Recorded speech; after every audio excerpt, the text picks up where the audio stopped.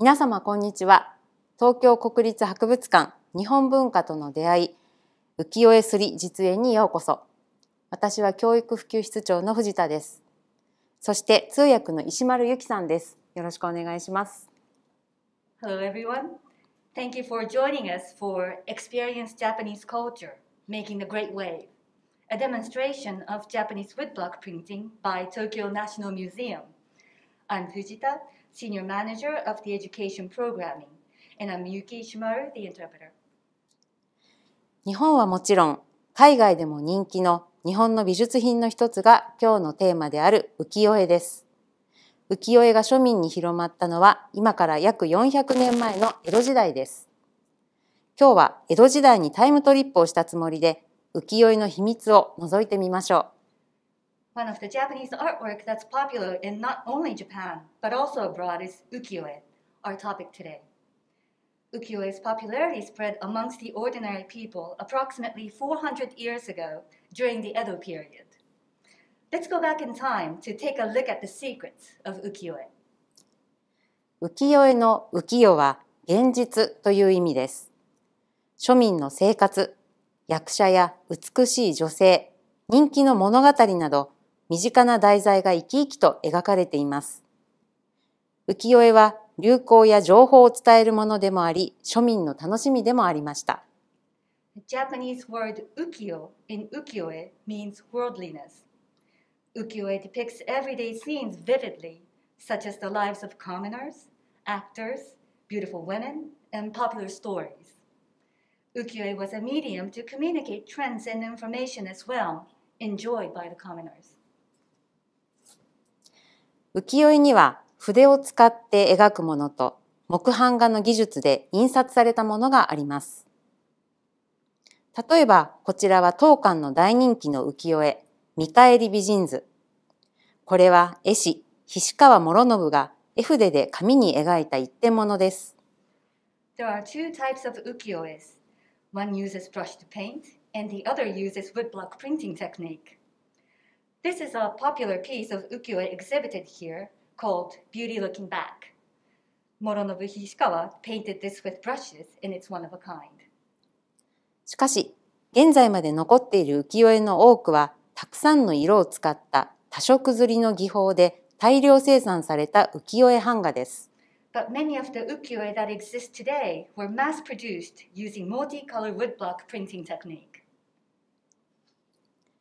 浮世絵版画の代表ともいえるのが本日の主役のこちらの作品、富嶽三十六景神奈川沖浪裏です。さて、ここで質問です。この作品の作者は誰でしょうか？ One of the representative piece of such woodblock printed ukiyo-e is this piece, Great Wave off the Coast of Kanagawa from the 36 Views of Mount Fuji series. I have a question for the audience. What is the name of the artist that created this piece? そう、葛飾北斎です。Yes, it's 北斎葛飾。浮世絵版画はプロデューサーである版元のもと、絵のイメージを作る絵師、版を作る彫り師、版を使ってする摺り師が協力して作りました。The woodblock print ukiyo-es were created by a team consisting of artist who creates the visual image, the carver who carves the woodblocks, and printer who prints using the carved woodblock. A producer who commissions the work oversaw all the procedures. 北斎はこの中の絵師にあたります。つまりこの浮世絵は絵師である北斎だけでは作れなかったんです。北斎 is an artist, which means that this ukiyo-e was not created by 北斎 alone. 今日は摺りを専門とする職人、摺り師が富嶽三十六景神奈川沖浪裏を摺る様子をご覧いただきます。Today we will feature how the printer, an artisan specializing in printing, prints the great wave off the coast of Kanagawa. ではご紹介します。足立伝統木版画技術保存財団の摺り師、京宗義雄さんです。Let me introduce the printer, Mr. Yoshio Kyoso, from Adachi Foundation for the Preservation of Woodcut Printing. 解説をご担当くださるのは田崎正史さんです。Mr. Masashi Tasaki will talk us through the process. 色鮮やかな浮世絵版画。何枚かの版を1枚の紙にすり重ねます。なぜ版がずれることなくすり重ねていけるのか。ここにある道具をどう使うのか。浮世絵ができていく過程はもちろん、すり師の技、する時の音にもご注目ください。A couple of wood blocks are used to print multiple layers on a piece of paper to produce a vibrant colored ukiyo-e. How does the printer print these with perfect alignment? What are the tools and how are they used?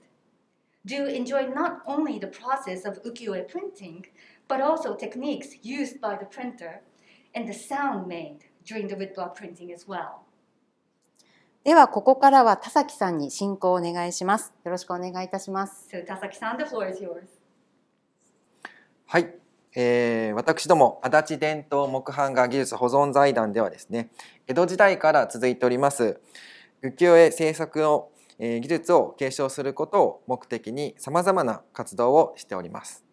現在印刷技術もですね、機械化そしてデジタル化される中で、担い手である彫り師、すり師の数が全国でも50人以下という状況です。The Adachi Foundation for the Preservation of Woodcut Printing supports numerous activities to preserve techniques of ukiyo-e production that started in the Edo period. With digitization and automation of printing technologies, there are less than 50 carvers and printers in Japan. 日本が世界に誇れる浮世絵の印刷技術を残していきたいという思いで、主に後継者の育成、そして今日のようにですね、一般の皆様にこの技術を知っていただくための啓蒙普及活動を行っております。With the hope of preserving ukiyo-e printing techniques that Japan should be proud of, we nurture successors and participate in educational and promotional activities such as today to raise awareness about these techniques. 今日は先ほどですね、ご紹介いただきました私どもの財団のすり師の中でもですね、浮世絵の復刻をはじめ、日本を代表するアーティスト草間彌生さんなど木版画などですね、現代の作品も制作を手掛けておりますすり師の競争が、技術をご披露させていただきます。As had been introduced earlier, today, Mr. Kyoso-san will demonstrate the actual ukiyo-e printing process today. He has experience in printing not only the reproduction of ukiyo-e, but also contemporary works such as woodblock prints by world-renowned artist Yayoi-san. 先ほどもですね、ご紹介いただきました通り、今日はですね、北斎の名作神奈川沖浪裏、こちらをですね、真っ白い和紙の状態から、最後作品が完成するまでをご披露させていただきます。普段はですね、仕事場では、一度に100枚から200枚という単位で刷っていくんですが、本日は1時間程度で、全工程をお見せいたしますので、紙4枚を使って刷っていきます。それでは始めていきます。Today we will start from a fresh piece of Japanese paper and show you the printing process for Hokusai's famous Great Waves off the coast of Kanagawa. Usually the printer prints about 100 to 200 pieces at once. But to show the entire process in approximately an hour, we will print 4 pieces today. まずはですね、板に絵の具をつけて和紙を置いて刷るという刷りの基本の動作ですので、じっくりとご覧ください。First, the paint pigment is placed on the block, and a piece of paper will be placed. Everything starts here, so do take your time to watch the process.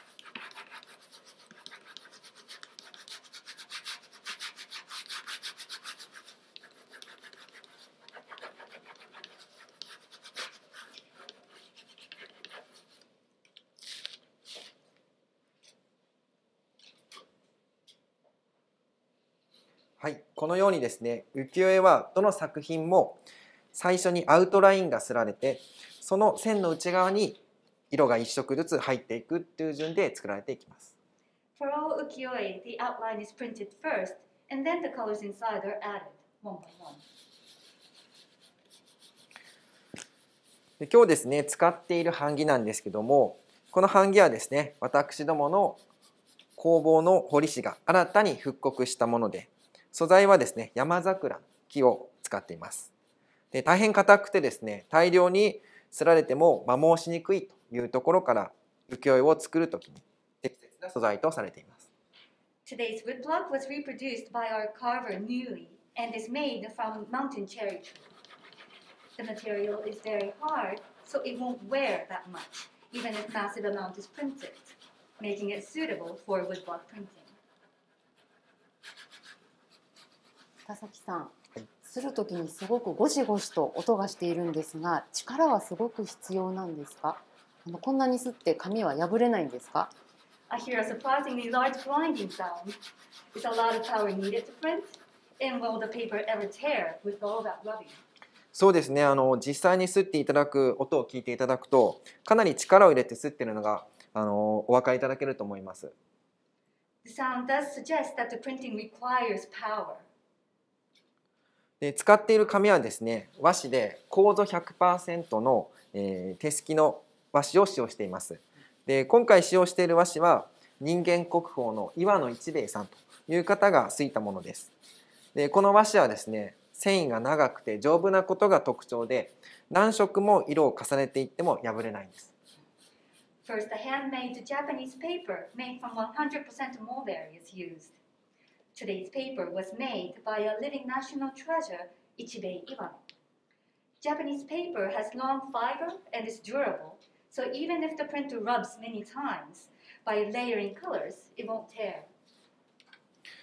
そして和紙の繊維の中に水性の絵の具をバレンですり込むことによって木版独特の色鮮やかな発色が生まれます。で、きちんとすり込まないと発色しないために、すり師はですね、このように全身を力を込めてきちんとバレンに伝わるように力強くすっているんですね。Also, by impressing the pigment into the fiber, vibrant colors unique to woodblock printing are produced. These colors can only be achieved by impressing thoroughly, so the printer uses its entire body to transmit power to the barren rubbing pad.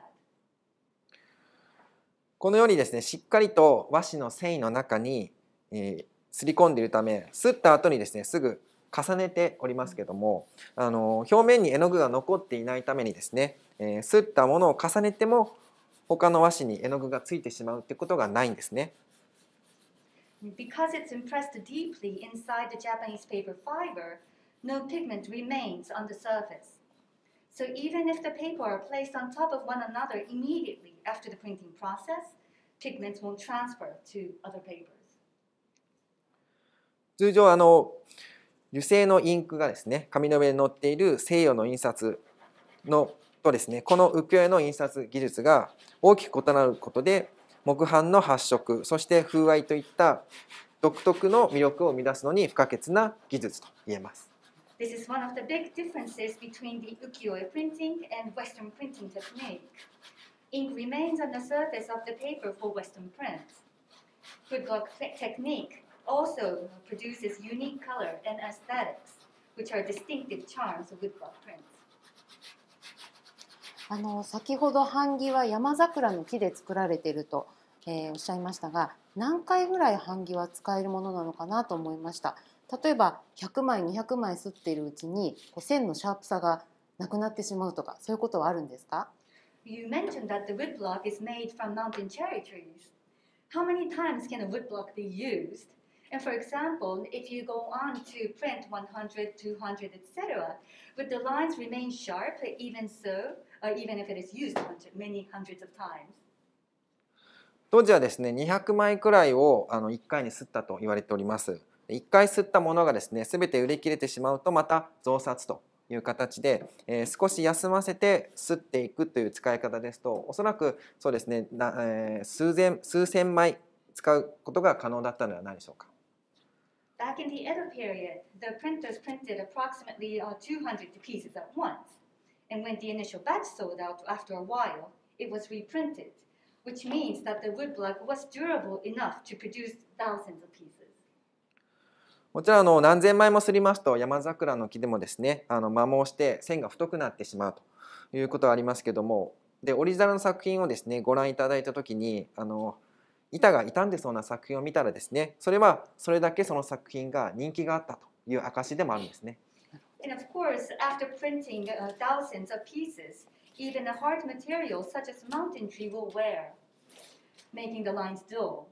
So if you see an original ukiyo-e block and catch lines that seems to have become dull, that's a sign that the piece of design was quite popular.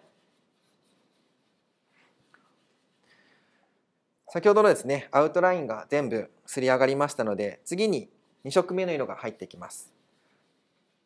After the outline is completed, the second color is going to be printed. 次はですね船の部分で薄い黄色が入っていきます。Next part would be the boat portion with light yellow.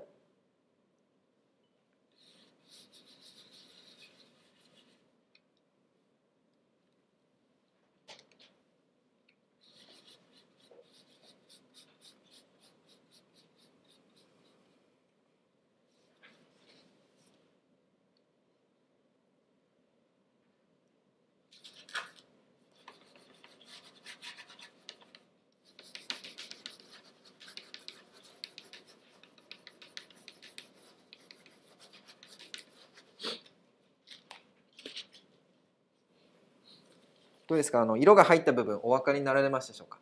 Can you see the light yellow on the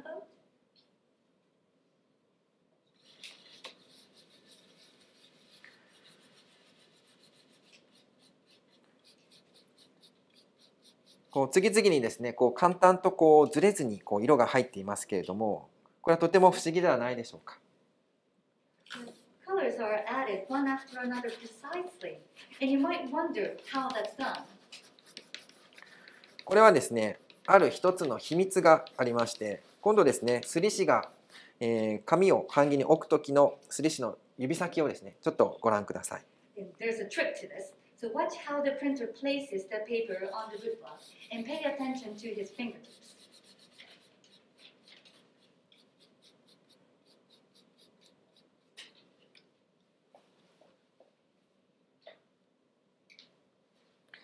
左下とですね右手前に小さな切れ込みができており、そこに紙をですね今合わせるようにしておきましたけども、ずれずに摺り重ねていくことができます。 There is a small slit at the bottom left and right corner, and the paper is aligned to those slits every time for precision layering and printing. このですね印のことを見当と言います。この見当が発明されることで多色摺りの浮世絵を作ることが可能になったわけです。 And the slit is called kento or guide mark. The invention of kento guide marks made it possible to produce multicolored ukiyo-e.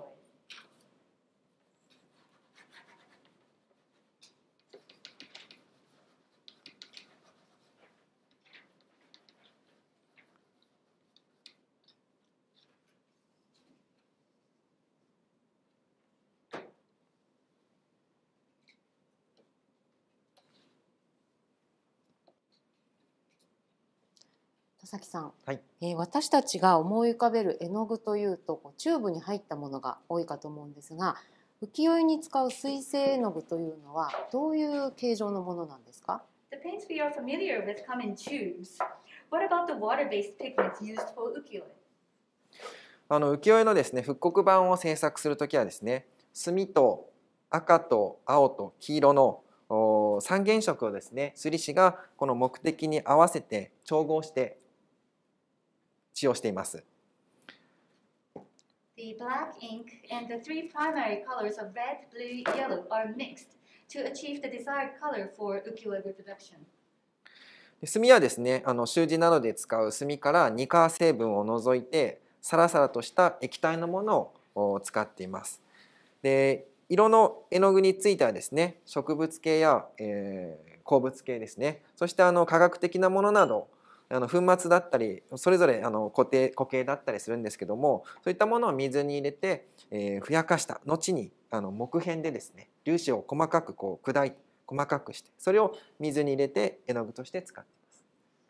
As for the black ink, the glue substance is eliminated from the inks used for calligraphy, thinning the liquid.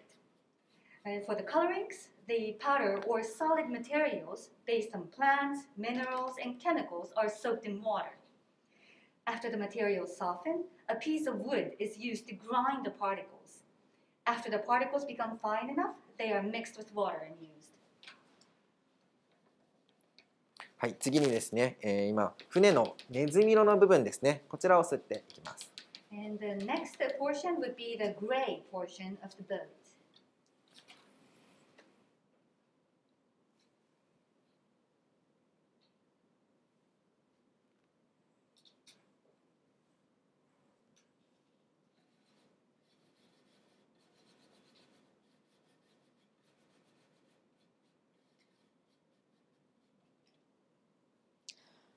佐々木さん、はい、版木に先に水をつけていましたが、絵の具に水を入れて混ぜるのではなくて、版木の上で濃さを調整するんですか？その絵の具と水の割合はどういうふうに決めていらっしゃるんですか？ The printer applied water to the woodblock first. So, is the pigment thickness adjusted on the woodblock instead of mixing it beforehand? And how's the ratio of pigment to water determined? そうですね、通常浮世絵をですね刷る場合ですね、100枚200枚という単位で刷っていくので、常に同じ分量の絵の具をのせ続けてしまうと、版木とか刷毛にですね絵の具がどんどん残っていって増えていって色が濃くなっていくんですね。そのため同じ濃さで仕上がらなくなってしまうんですね。Since 100 to 200 pieces are printed at once, if the same amount of pigment is placed every time, the residual pigment on the woodblock and brushes will make the colors darker as more are printed, making the final outcome inconsistent. そのため刷り師はですね刷ったその時の状況に合わせてですね版木の上で微妙に水をちょっと足したりとか絵の具の分量を調整していっております。このですねこれ自体はもう測ったりするものではなくてですねもうそれぞれ刷り師の長年の経験からこのくらい入れていけばいいというのがですね分かるものでございます。So the printer will check every now and then on the woodblock and fine-tune the amount of water and pigment accordingly on the woodblock. And this is not measured. It's based purely on the printer's experience.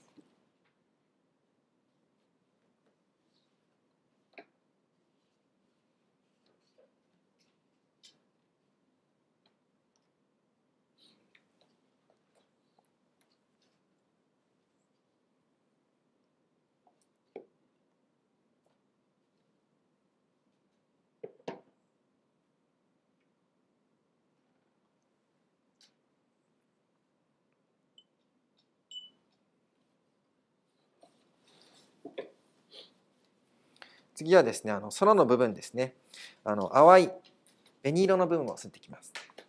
Next, the pale red in the sky will be printed. で今ですねちょうど刷り師が、使用しているですねバレンというですねこの道具ですね、今切り替えたのをご覧いただけましたでしょうか。The printer changed this tool called the Baron the rubbing pad. Did you notice that he did switch his Baron? これはですね何が異なるか、外から見るとですねどれも同じに見えますけども、実はですね内部の構造の違いでですね使い分けをしております。And so what's the difference? They all look the same, but the internal structure is different, and the appropriate barons are chosen accordingly. このバレンはですね外側ですね竹の皮で包まれていますけれども、中はですね竹の皮をですね裂いた紐状のものですね。それをさらに編んで渦巻き状にしてですね、それが芯として中に入っております。The batten is wrapped in a bamboo skin externally, and inside there are woven strands of bamboo skin swirled into a foil.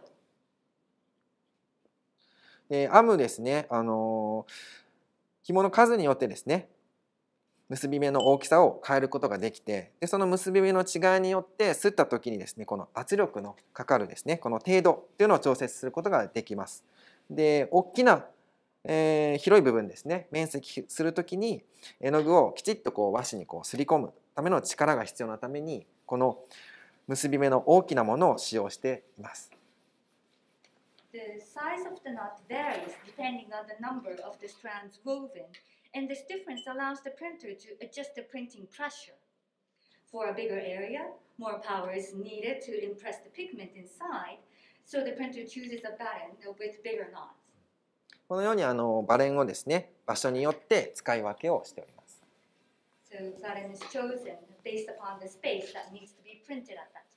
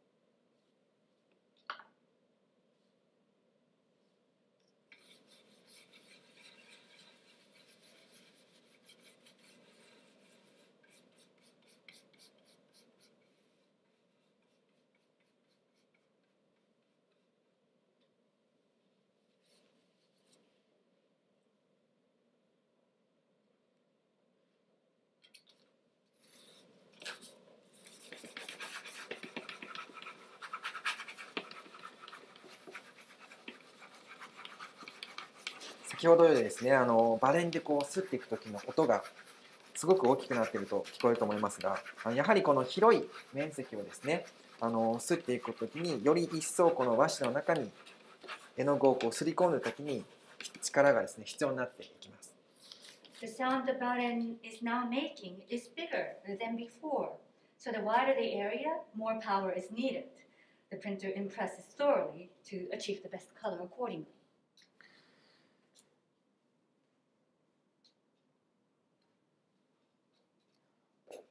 田崎さん、はい、摺師さんの使う台がはい前に斜めに傾いているんですが、これはどうしてですか？ Why is the table slanted downward? それはですね、体からですねやはり距離が離れたところもありますので、その奥の方に行ってもですね力がきちんと伝わるように、するためですね。It's slanted so that an adequate amount of pressure could be applied for a place that's further away from the body. 前傾姿勢になることで全身の力がですね伝わっていく構造になっているんですね。でこれはですね実は江戸時代から全く変わっていないんですね。And the slanted structure makes the printer lean over, allowing more pressure to be applied. And this hasn't actually changed since the Edo period.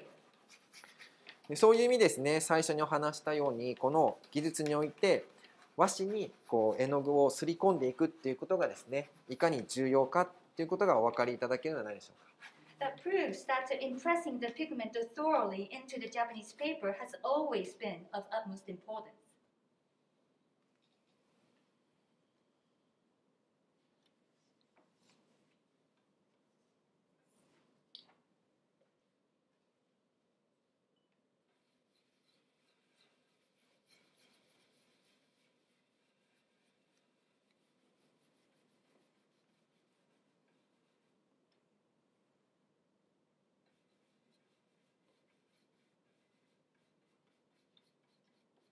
は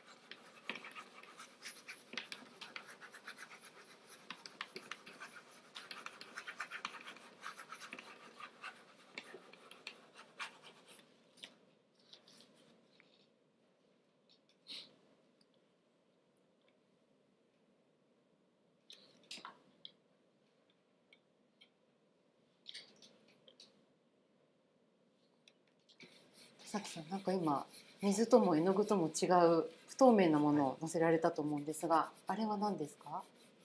Something translucent, different from the pigment or water, was applied just now to the woodblock. What is that? はい、あれはですね、糊ですね。はい、版木の上にですね、絵の具と水を刷毛でこうなじませていくんですけど、糊をですね、少しだけ入れることでですね、特に今吸ってるようなですね、ちょっと面積のこう広い場所っていうのがですね、絵の具がスムーズにこう綺麗に広がってですね、すり上げた時に非常に綺麗に吸っていくためにこれを使います。It's a glue. A very small amount of glue is mixed with pigment and water on the woodblock with a brush. The glue makes the pigment smoother, making it easier to print cleaner for a wider area like that. 場所によってはですね、この糊は使ったり使わなかったりするんですけども、あとはですね、この糊の量も調整しながらですね、使っております。And the use of the glue is limited to certain areas, and the amount is adjusted accordingly as well. はい、今ですね、版木をひっくり返して次のですね、ぼかしの板をですね、上にしました。このようにですね、実は版木はですね、両面ですね、裏表両面を使用しております。The wood block was turned over, and the next layer, the gradation layer, is now at the top. So as you saw, both sides of wood blocks are used. 特に江戸時代当時からですね、山桜の版木というのはですね、貴重なものでしたので、主版、最初のアウトラインの板ですね、それ以外の色板はすべて大体両面を使っております。Even in Edo period, mountain cherry was precious. So for color blocks, both sides were used.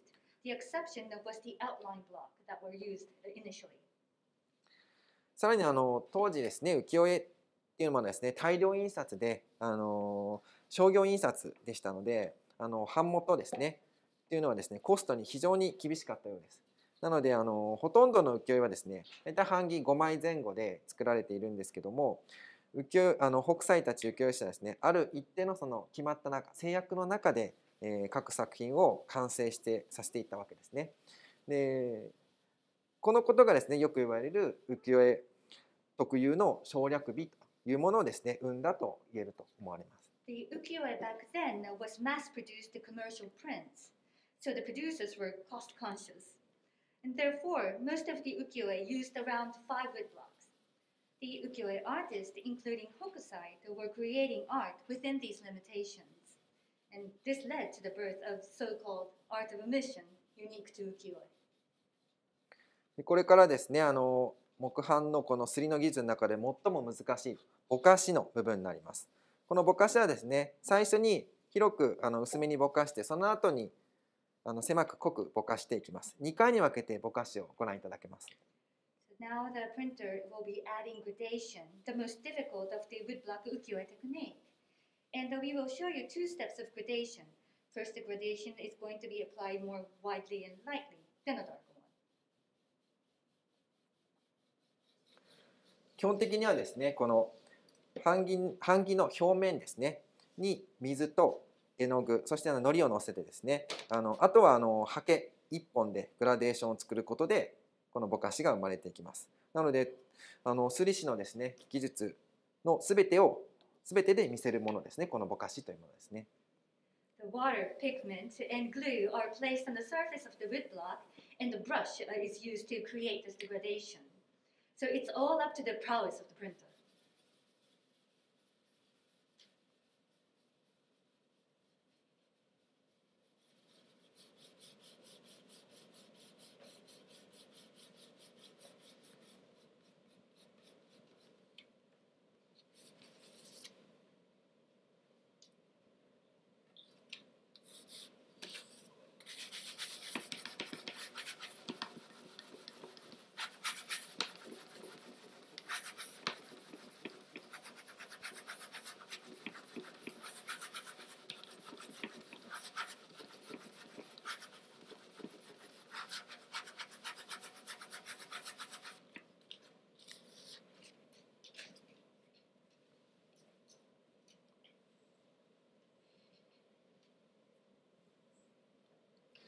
でこの北斎のですね作品にはですね大変多くこのぼかしという技術が使われているんですけども、このぼかしがですねあることによってつまり平面である版画の画面をですね奥行きのあるものに見せることにですね成功しております。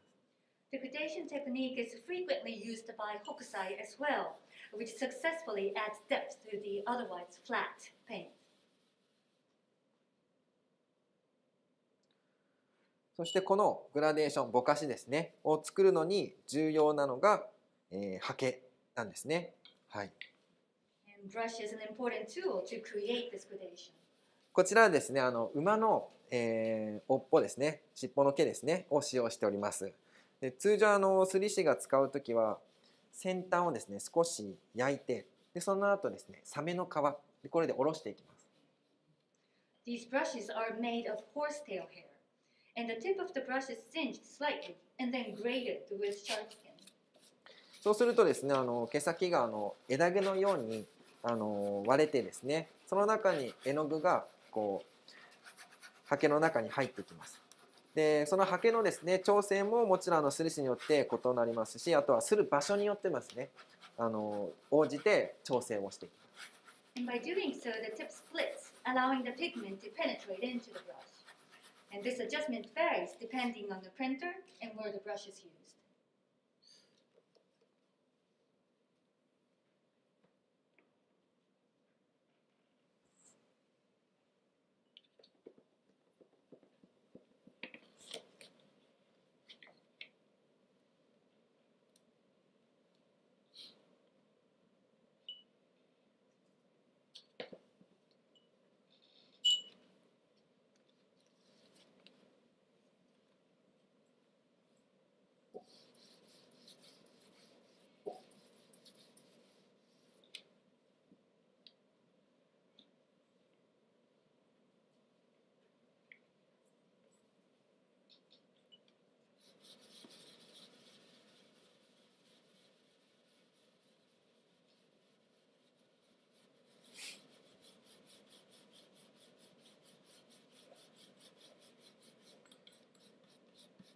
だいぶですね摺りの作業が進んでまいりましたので、ちょっとですねこの辺りで浮世絵全体のですね制作工程についてちょっとご説明させていただきたいと思います。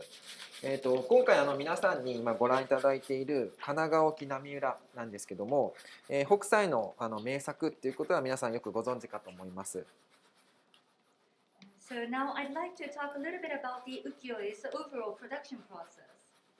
And we are featuring The Great Wave off the coast of Kanagawa, a masterpiece by Hokusai. では北斎は一体どこまでですねこの絵を描いたかご存知の方いらっしゃいますでしょうか。 So how much was created by Hokusai? Does anybody know? 実はですね北斎が描いたのはですね、先ほど一番初めに摺りました、アウトラインの部分だけなんですね。はい。Actually, the only part drawn by Hokusai was the outline that was shown at the very beginning of this process. これをですね版下絵と言います。This is called the template drawing. この版下絵ですね、絵師がまず版下絵を描きまして、版元の許可が得られると、彫り師のところへ版下絵が移ります。The artist makes the template drawing, and after the publisher approves, the template drawing is passed on to the carver. そして彫り師はですね、その版木にそのままですね、表が下側になるようにして裏側にして貼り付けていきます。And the carver attaches this template drawing face down on the woodblock. 版下はですね、非常に薄い和紙に書かれてますので、板に貼ると裏の線がですね、きれいにこう現れていきますので、その線に沿って彫り師はですね、板を彫り上げていきます。The template drawing is painted on a thin piece of Japanese paper, so when the paper is attached to the woodblock, the lines appear clearly. The carver carves along this line, creating the key block. そして完成したのがですね、主版と言われる、絵の基準となる最初の彫った板ですね、線となる板です。Thus, we will be able to create the key block, which produces the outline that was shown at the beginning of the process. つまり北斎が、最初に描いた版下絵というのはですね、木くずとともに、この世からなくなってしまい板に転写されるというわけです。なくなっちゃう。So once the outline is transferred onto the wood, the template drawing created by Hokusai disappears along with the wood chips. It's gone.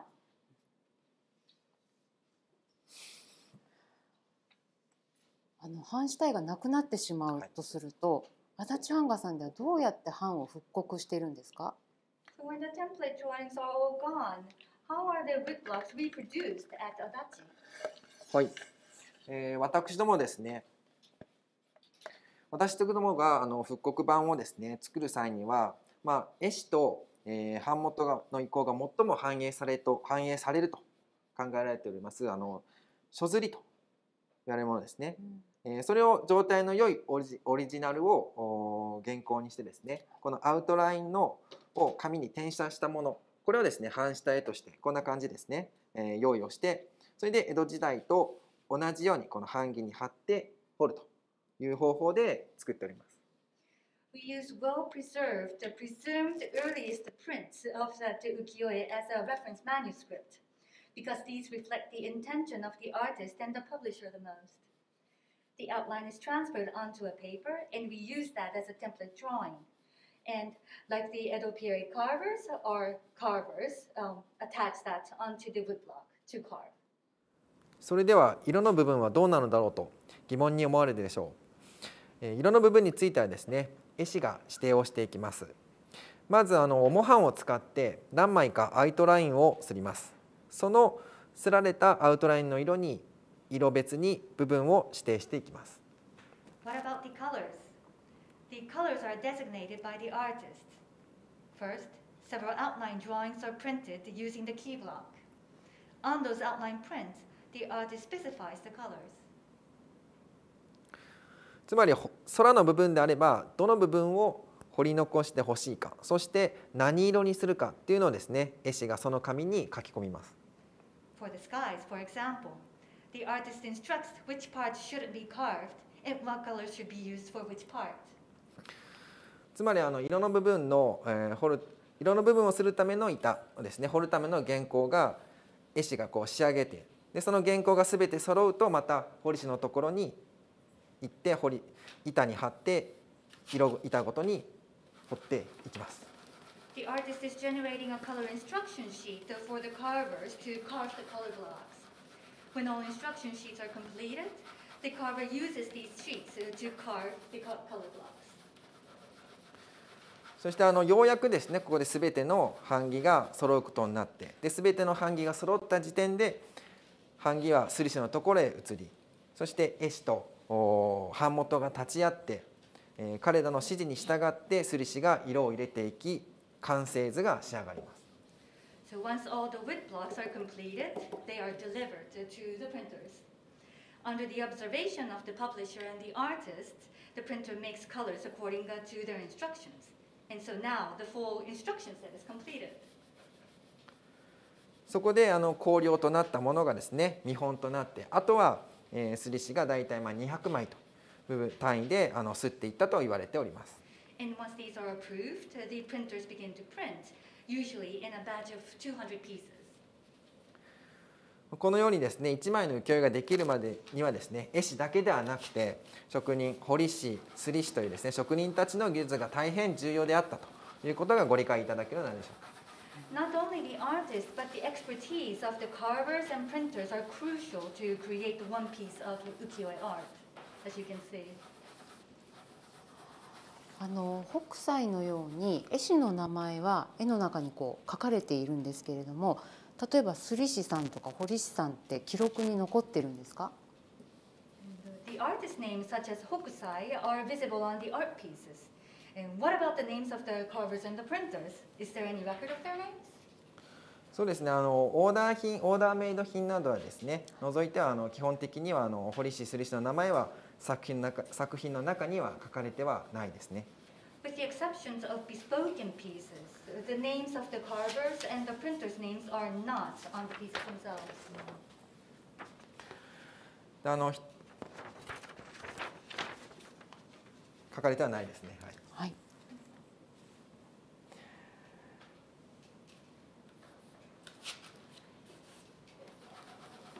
今ちょうどですね濃いぼかしの方をですね刷っております。Now that we are on to making the darker gradation colors apply. 同じ板をもう一回使うんですね。The same woodblock is being used. そうですね、はい、同じ板を使っております。Right, the same woodblock is indeed used. 見ていると白い絵の具というのはないようなんですけれども、白い部分はどうやってすり表すんですか？ So there seems to be no white pigment used. So how is the white printed and expressed on these pieces of art? 今ですね濃いぼかしが入りましたけども、頂上に雪が積もった富士山のくっきり浮かび上がってきたと思うんですが、そこはですね和紙の肌のそのままの白さですね、残してその雪の白さっていうのを見せております。You can see the dark gradation that had just been added to the work, and which brings forth the snow-capped Mount Fuji very clearly. And its snow-capped mountaintop is expressed by leveraging the white of the Japanese paper. 他にもですね水しぶきのところなんかもですね同じように和紙の地色でですね見せますし、他の作品で言えばですね美人画など、あとは美人画なんかは人物の顔とかですね手とかそういった部分も同じように表現されて、この和紙の柔らかい風合いというのがですねこの女性の肌の柔らかさをですねより一層引き立てるという効果も見られます。The same is true for the splashing water, the waves. And for ukiyo-es featuring beautiful women, women's faces and hands are expressed by leveraging on the paper's white color as well. So the softness of the Japanese paper brings out the softness of the woman's skin. でまたですね板を変えまして、次はですね、これからはですね綺麗なタイトルになっております波ですね、綺麗な青い波の部分、こちらをですね刷っていきます。で刷り上がりがですね非常に大変綺麗ですので、ここはですねじっくりとご覧いただきたいと思います。So now again the woodblock was changed, and we're on to creating the beautiful blue wave, which is included in the title of this work as well. And this procedure will be producing a very vibrant blue, so please take a look at it and enjoy.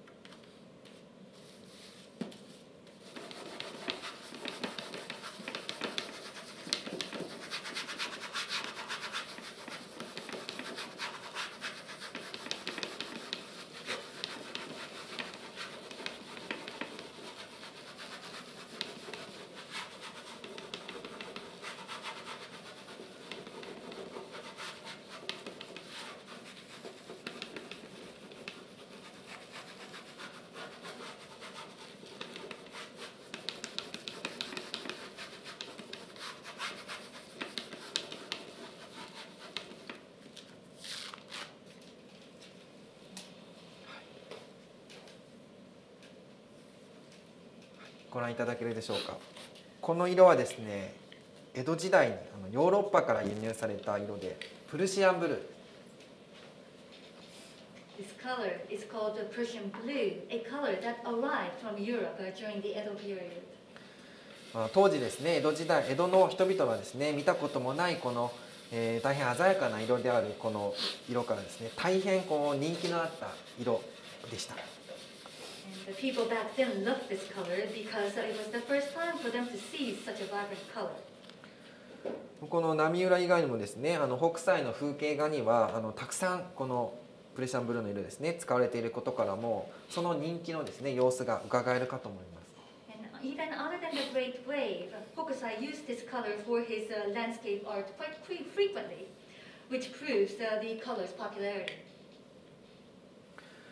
このようにですね、浮世絵っていうのはですね、その時代の流行のものをですね描くだけではなくて、使用する色についてもですね、流行のものを取り入れて、よりたくさんの人、多くの人に買ってもらい楽しんでもらえるように、そういうふうなですね工夫もされていました。Which shows that the ukiyo-e artists depicted the trends and chose popular colors as well, so that more people will be attracted to buying for enjoyment.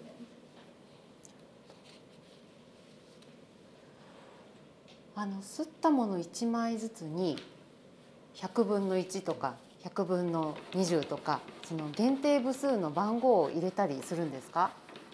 So is there edition numbers for each, such as 1 to 100 or 20-100 to indicate the rarity?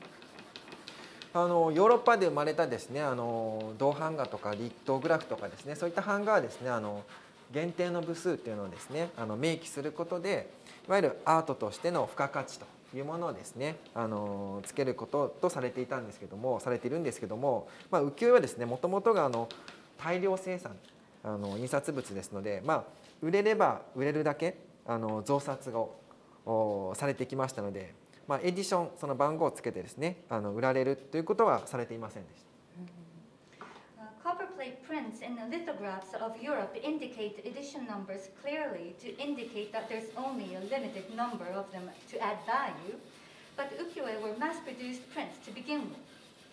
So if something sells, more were printed, and thus there were no edition numbers per se.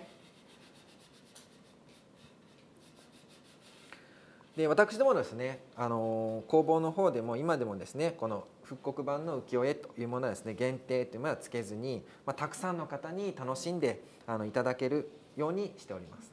Today at our studio, there is no limitation to the number of reproduced ukiyo-e as well, in hope that many people will enjoy them as possible.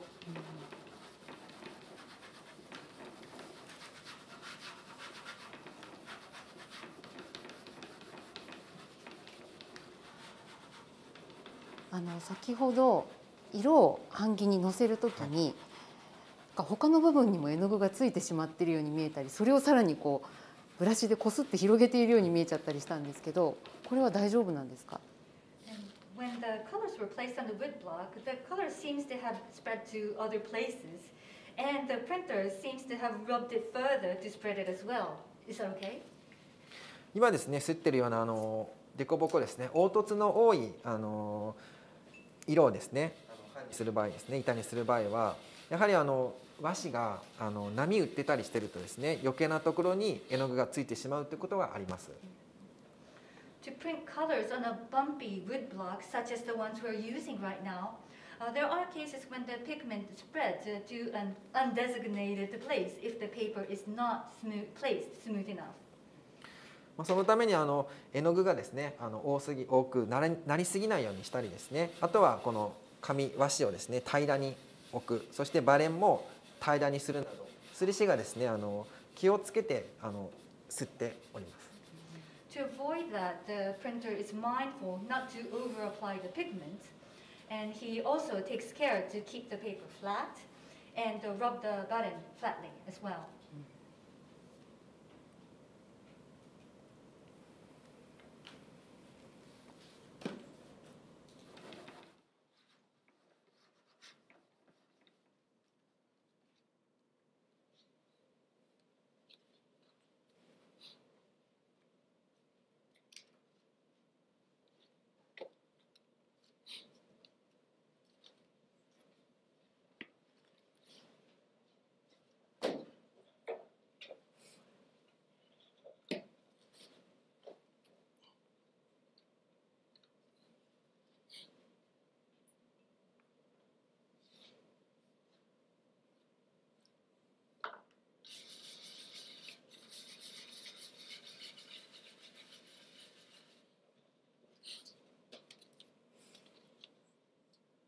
田崎さん、はい、今、最後の8色目を刷っているかと思うんですけれども、浮世絵って最大何色ぐらいの色数があるんですか？例えばその採算を度外視してたくさんの色数を使う贅沢な浮世絵も例外的にはあったりするんですか？ The eighth and final color for the great wave off the coast of Kanagawa is being applied as we speak. So what is the maximum number of colors used for ukiyo-e? And is there any exception that uses many colors disregarding the profitability of the pieces? そうですね。やはり一般的に売られていたものっていうのはですね、多いものですと歌川広重の名所江戸百景なんていうものですね、大体25回前後すり重ねないといけないっていうものもですね、あります。There are some popular pieces that uses 25 colors, such as the Hiroshige Utagawa's 100 famous views of Edo series. ただそれ以上でやはり採算度外視っていうものはですね、やはり費用をお客様から出していただいてのオーダーメイド品ということになりますね。But for others, bespoke pieces were the only ones that were produced with many colors without considering the profit, because in that case, the customer will bear the cost. ただ浮世絵版画の場合ですね、肉筆の複製物を作るっていうわけではないですので、オーダーメイド品であっても30回を超えるっていうのはあまり見たことはないんですかね。However, the ukiyo-e woodblock prints are not copies of something painted by an artist, so even for the bespoke pieces, it's rare that more than 30 colors are used.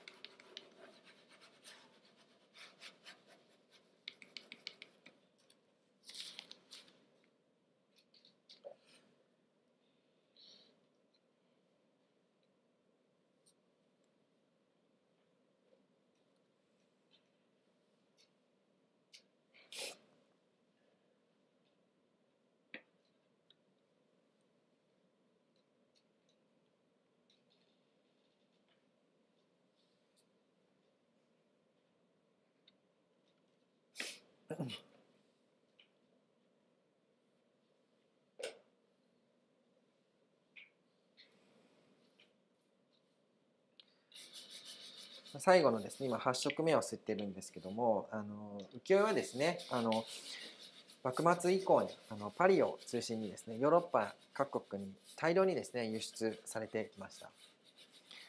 We're still working on the eighth color right now. A little bit more about the ukiyo-e.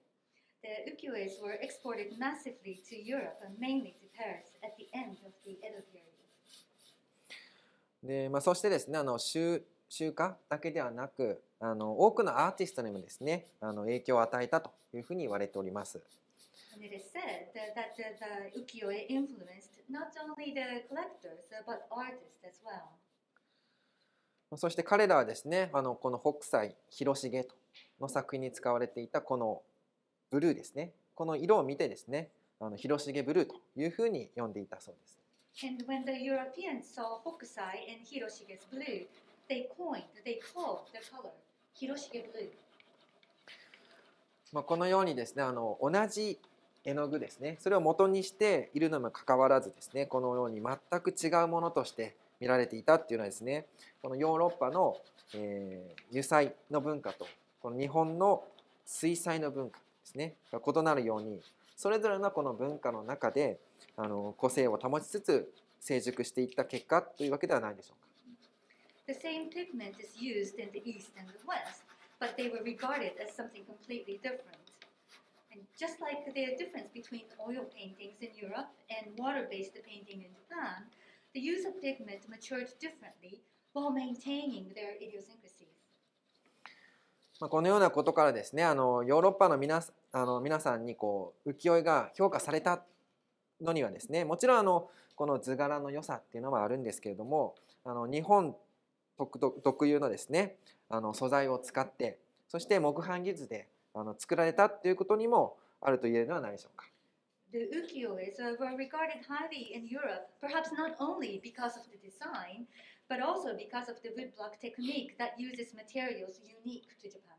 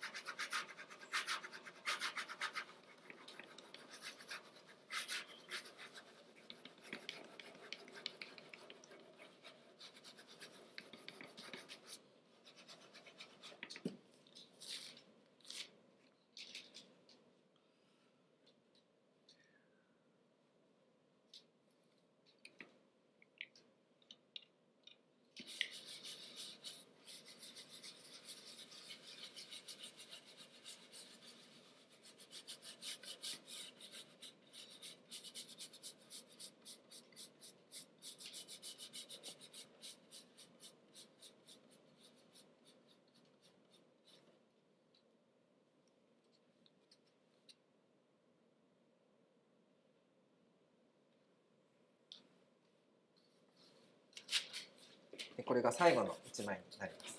This is the last piece. これすり終わると完成です。And once this is done, it's completed.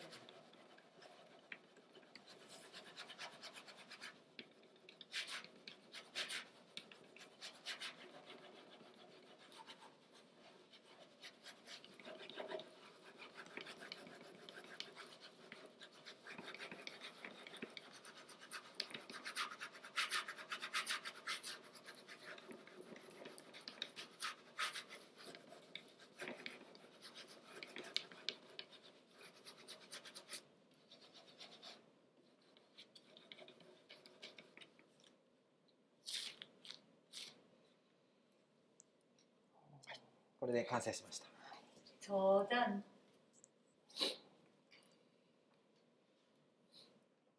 ありがとうございました。実際に浮世絵を作っていくことが見られる貴重な機会でした。実際に刷り上がった作品をちょっと見せていただきたいと思います。失礼しま Thank you す。 for the precious opportunity to take a look at the ukiyo-e production process. And I would like to pick up one piece that has just been printed. 実際に触ってみると、絵の具の、ついているところに色だけではなくてちょっと凹凸があるのがわかります。When we touch this piece, I can actually feel that it's not only about the color, but the surface is slightly bumpy. これは筆で描いた肉筆画にはない特徴ですね。And this is a characteristic that doesn't exist for brush paintings. また今触ってちょっとびっくりしたんですが、紙がひんやりしていてしっとりと、しているのが分かりました。なんですが触っても絵の具が全然手につかないのでちょっとびっくりしました。And when I felt the paper, it still felt moist, but the pigment won't transfer to my hands, and that was a surprise. 絵の具がさっきねおっしゃったようにしっかりと和紙の繊維の中に刷り込まれているからだというふうに思いました。And as had been explained earlier, this is because the pigment is impressed completely into the fiber. はい、ありがとうございました。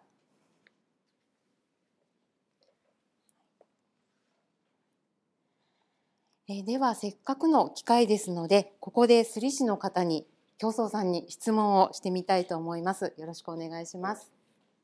Since this is a great opportunity to ask a question to our printer, I would like to ask a couple of questions to 教宗さん。はい、教宗さん、摺るときに心がけていることとか注意していることがあれば教えてください。教宗さん、is there anything you are mindful or careful of when you print?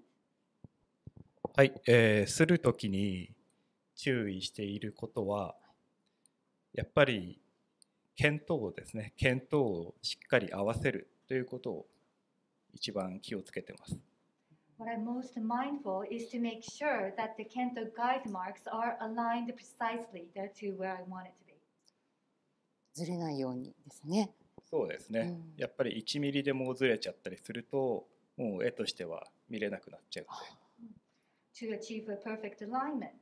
And unless this is aligned perfectly, even if it is off by 1 millimeter, it will not work as an art. はい、ありがとうございます。あとは、摺師の方は何年ぐらい修行が必要なんですか？ How long is the training period to become a printer?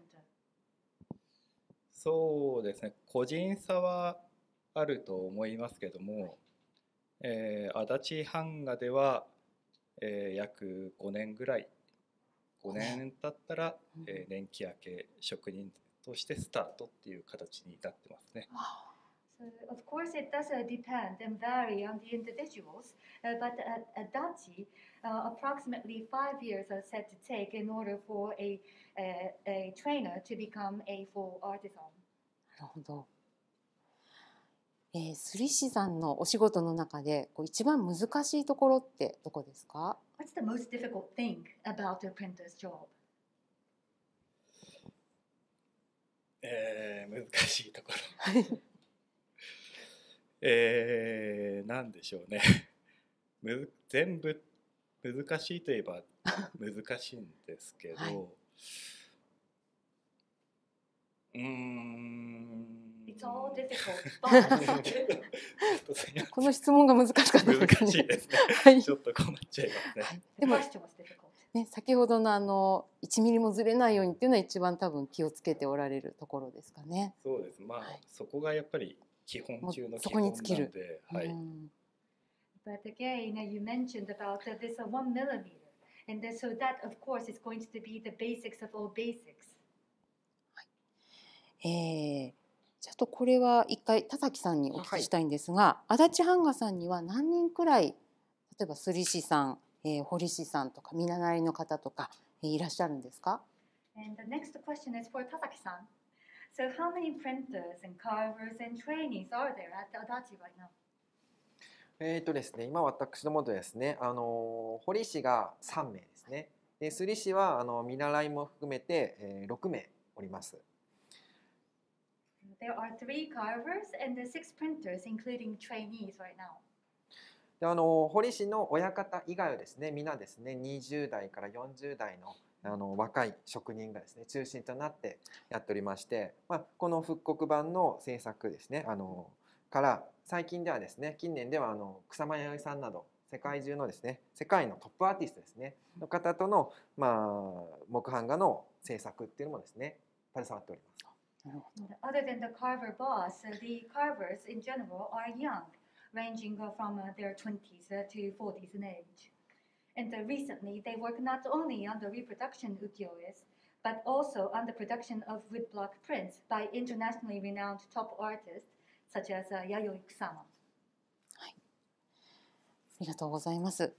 じゃあ教宗さん、最後に博物館などの展示で浮世絵をご自分がご覧になるときに注目されるところってどんなところですか？ And what do you focus on when you go to museums to enjoy ukiyo-e exhibition? そうですね。絵を見るときにやっぱり一番最初に思うのは、その絵がどのように作られたんだろうっていうのは思います。The first thing that I wonder about when I enjoy the art is how were these pieces of art created? 浮世絵に限らず、いろんな現代作家さんが描いた作った絵とかを見ても、この絵を作るにはどういう板が必要でどういう順番ですっていけばこの絵になるっていうのをやっぱ考えちゃいますね。And so not only ukiyo-e, but when I enjoy some of the contemporary works or the modern pieces of art, when I take a look at it, I would wonder what kind of block is going to be needed, and in what order does the color need to be added in order to achieve these arts. I cannot help but think that. なるほど。やっぱりご自分でこうする方ならではの見方ですね。So that must be the way to enjoy the arts that's unique to the printers. はい。私もこれから浮世絵を見るときにはこう作り方というところに注目して見てみたいと思います。教祖さんありがとうございました。はい、ありがとうございます。Next time I enjoy the ukiyo-e, I would also bear in mind about what kind of techniques were used in order to create that ukiyo-e. Thank you very much, 教祖さん。はい。改めまして、足立伝統木版画技術保存財団の教祖さん、田崎さん、どうもありがとうございました。ありがとうございました。Thank you very much once again to Kyoso-san and Tasaki-san from Adachi Foundation for the Preservation of Woodcut Printing. では最後に東京国立博物館の作品と展示のご紹介をいたします。Lastly, I would like to introduce artworks and exhibitions at Tokyo National Museum. 浮世絵は光や熱に特に弱いので、東京国立博物館では劣化を防ぐために4週間で作品を入れ替えています。そのため今日は神奈川沖浪裏は展示されておりませんが、今の季節、冬と梅をテーマにした作品が展示されています。Ukiyo-e gets damaged easily by light and heat, so in order to preserve them, we change the lineup every 4 weeks. So today, the great wave off the coast of Kanagawa is not displayed, but the ukiyo-es are featuring the current season, the winter, and the plums are on display. その中からおすすめの作品をご紹介します。東都名所亀戸天満宮境内の雪です。こちらの作品の絵師は歌川広重です。And I'd like to highlight one of them, the famous places of the eastern capital, Tenmangu Shrine at the Kameido in snow by 歌川広重。静かな雪の景色です。ここは東京都江東区にある亀戸天満宮です。This quiet, snowy scene depicts the Kameido Tenmangu Shrine in present-day Koto Ward, Tokyo. 手前の池には太鼓橋がかかり、奥には回廊や藤棚が描かれています。亀戸天満宮は藤や梅の名所としても知られた江戸有数の行楽地でした。いつもなら参詣客でにぎわっているところですが、さすがにこの雪では人影もまばらです。Arched bridges across the pond in the foreground, while a roofed corridor and the wisteria trellis can be seen further back. A prominent tourist spot in Edo, or in present-day Tokyo, the Tenmangu Shrine is renowned for its wisteria and plum blossoms. Usually, the shrine is bustling with people, but with the snow, there are few. 池の青、空のグレー、雪の白と冷たい色合いの中に建物や橋、そして勾配の赤が鮮やかに映えています。もう少し寄って見てみましょう。In the midst of chilly hues of ponds blue, skies gray, snows white, the red of the buildings, the bridge, and the plum stands out vividly. Now let's take a closer look. 舞い落ちる雪や雪の上についた足跡など、とっても細かなところまで表現されているのがわかりますね。そして空や池の部分にもご注目ください。濃淡のグラデーションをつけるぼかし表現がこの作品にも使われています。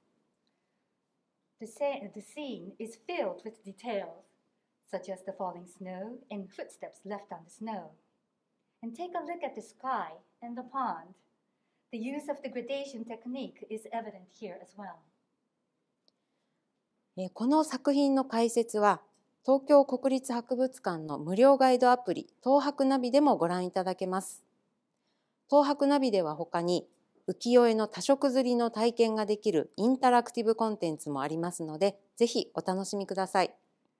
Commentaries of these works can be enjoyed through Tokyo National Museum's official guide apps, TNM Art Guide. The TNM Art Guide interactive contents, such as experiencing a multicolored ukiyo-e as well, are offered. So please do enjoy those contents as well. また、2月28日までは、親と子のギャラリー、まるごと体験日本の文化と題した企画展示を開催中です。会場の浮世絵コーナーでは、足立伝統木版画技術保存財団さんで作っていただいた複製品の展示を通し、浮世絵版画が出来上がるまでの工程を紹介しています。また、スタンプを重ねて浮世絵版画の仕組みを体験することができます。A special exhibition, Japanese Culture Unlocked, is held until February the 28th. In the ukiyo-e section, reproduced ukiyo-es created by Adachi Foundation for Preservation of Woodcut printings are exhibited, along with the steps to produce the ukiyo-es. Also, by using and layering the stamps, you can experience the steps taken to produce the ukiyo-es. こうした体験の後に展示を見ると、日本文化への理解がより深まるかもしれません。Enjoying the exhibition after this experience may deepen your understanding about the Japanese culture. 今日ご覧いただいたのは、一枚の浮世絵ができるまでの一つの工程に過ぎません。皆様が浮世絵をご覧になる機会があれば、その美しさ、題材の面白さはもちろん、技術にも注目していただければと思います。What we've shown you today is only a part of the ukiyo-e production process. If you have an opportunity to enjoy ukiyo-e, focus not only on its beauty and interesting topics depicted, but on the techniques used as well. それでは、日本文化との出会い、浮世絵摺り実演は終了とさせていただきます。ありがとうございました。Thank you very much once again for joining us today for Experience Japanese Culture, Making the Great Wave, a demonstration of Japanese woodblock printing. Thank you very much.